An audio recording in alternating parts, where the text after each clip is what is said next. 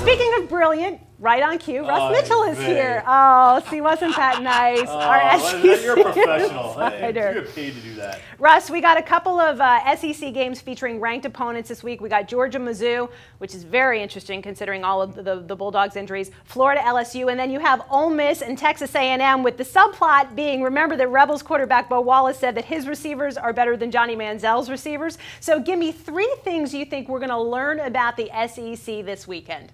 Yeah, and I have some breaking news, Bonnie. Okay.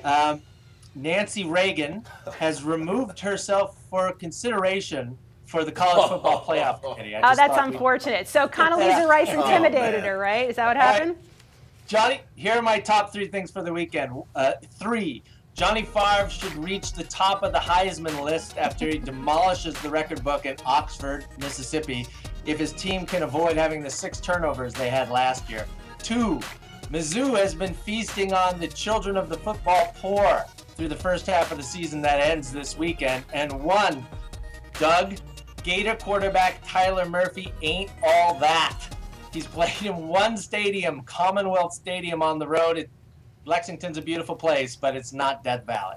I love you, brother. Russ, you know I love you. No, if this were last year, we're talking about last year's LSU defense, I would absolutely agree with you. But did you watch that Mississippi State game?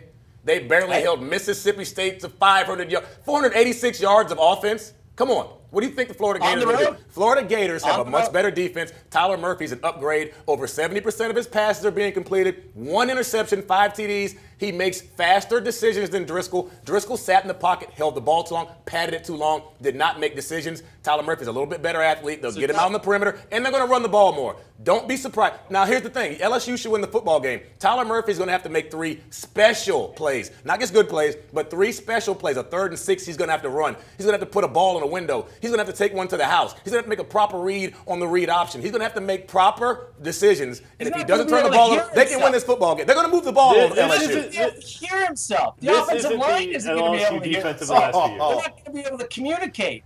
He's not going to be able to be efficient. Look, if this kid was good, he would have been playing ahead of Jeff Driscoll. They were in the same campus on the same team for 3 years. And you guys are arguing the wrong point. We keep saying this about Florida over and over again. It's not about the quarterbacks. It's about the power running game. It's about the defense, and it's about the special teams. The quarterback's job for Florida, don't screw it up. Keep the chains moving. Do what you have to do. You know what? The good play might be on 3rd and 10. Throw it in the 5th row. That's fine. Rely on this defense. It's the D, even without Dominique Easley, that's going to control this game for Florida. I think LSU wins, but I think this D and this running game for Florida will give LSU a big-time challenge. They simplified the playbook. Tyler Murphy won't have to do too much, so he won't make mistakes. He'll make a few special plays, and I'm telling you, the running game will help them. The defense will keep LSU in check. LSU's defense, though, is not as good as they were last year. That's what the big problem is. Final word, Russ. Yeah, and Doug, to Doug's point, LSU's defense right now is ranked 7th in the SEC.